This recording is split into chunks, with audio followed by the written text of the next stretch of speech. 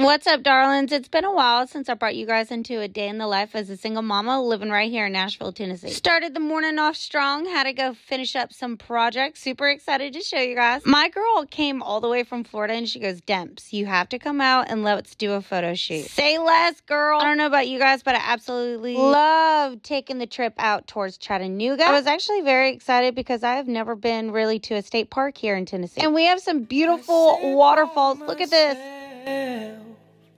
Talking to the moon,